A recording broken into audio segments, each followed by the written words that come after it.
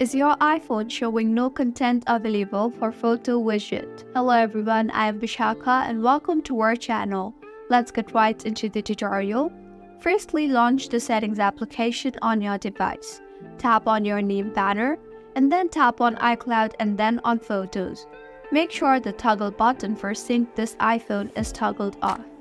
Now go back to Settings and then on General. Scroll down to the bottom and tap on the Shutdown option. Slide to power off and shut down your device. After restarting, tap on your name banner again and then tap on iCloud and then on Photos. Now toggle on the button for Sync this iPhone. Go back to your home screen now and hold on the home screen until the application starts jiggling. You will see the plus symbol now. Tap on that and you will see the Photos option. Tap on that and then tap on Add Widget button. And with this, Photo Widget will be added to your home screen. If you find this tutorial helpful, do subscribe to our channel. Thank you for staying with us until the end.